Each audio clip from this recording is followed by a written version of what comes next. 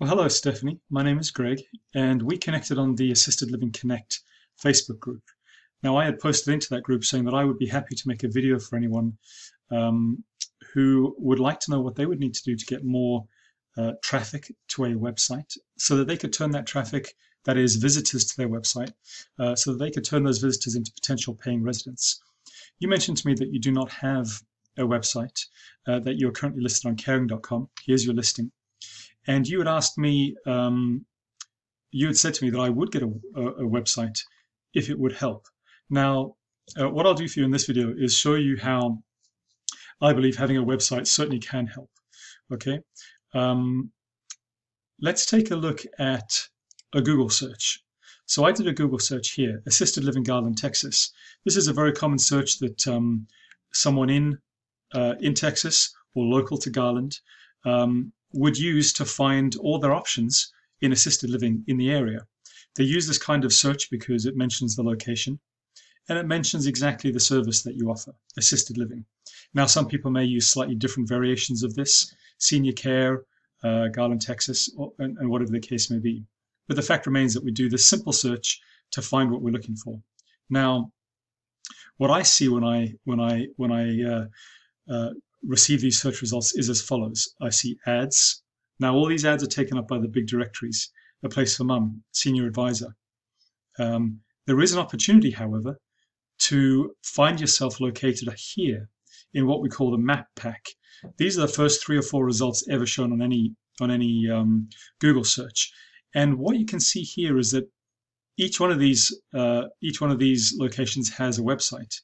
Now, a website, I'm going to click into Mayberry, gives you an opportunity to represent your uniqueness to your customers, who quite frankly are making a big decision and probably a big life change too. So I really like a very engaging website that potential customers can scroll through, can see themselves in, and it helps them identify with you, and it gives them an opportunity to think that they could give you a call. Now, contrast this experience to not having a website. So here I am searching for Assisted Living Garland. I'm going to scroll down, and the first thing I arrive at are all these directories taking up the first places in Google.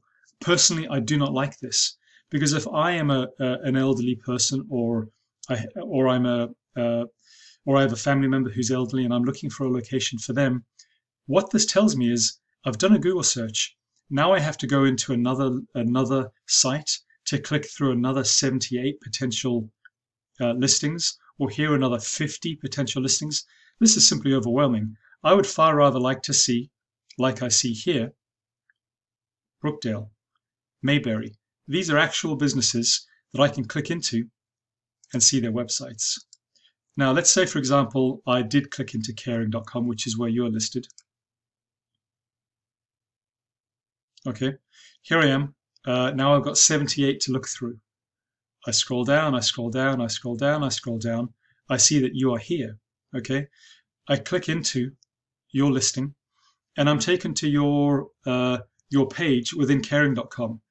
Now, I know that caring.com has to keep every page for every business fairly consistent, but you know, I guess you ask yourself the question, what's more appealing?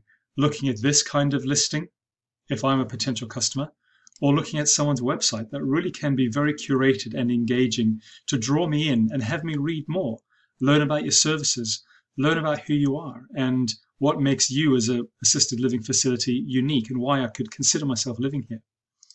Okay, so I guess to answer your question, would a website help? I certainly think it would.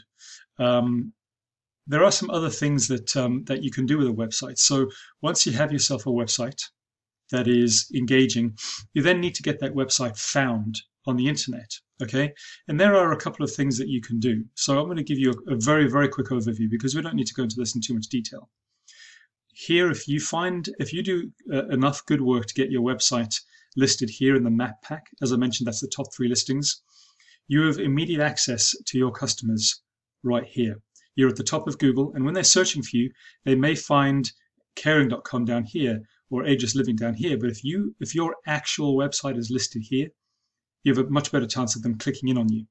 Okay, the way that I go about building websites is that I care very much about content and what we call backlinks and citations. This is just technical stuff, and I don't want to go through it in too much detail right now.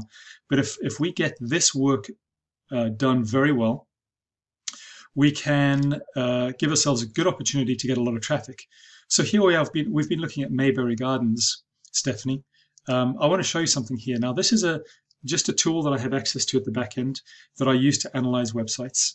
Now, you can see that Mayberry Gardens currently today gets around 150 visitors to their website per month. Now, I don't know how many visitors or how many potential visitors see your page here in Caring, but the fact remains they're getting 150, dropping into a nice looking website, and they can convert, let's say, 1 in 10 or even 1 in 20 of these into paying residents. That's 2 new residents a month. No, that's way more than that. It's about 4, 6. It's a lot more residents a month, I guess. My math is not working right now. So I guess that's the work that I do, Stephanie. I build websites that are engaging. I do all the work that is needed to get those websites ranking up into Google, so that your customers can click on you directly without having to worry about going in through a directory. Okay, and I'll leave you with this last question: is if we did a good job in this, what does your facility look like if you're converting even 1 in 150, 1 additional new resident per month? Does that keep you full? Maybe 2 residents a month, who knows? But this is why I think that having a website most certainly would help you very much. I can help you if you would like that help, or at least I'm happy to talk to you further. My name is Greg. I run an agency called Big Local Digital. Here's my phone number, here's my email address, but I will give you, I will follow up with you on Facebook once I've sent this video to you. So Stephanie, I do hope that this was useful to you. I would love to speak to you further if you have any interest. And of course, I wish you the best of luck. Thank you so much for watching my video.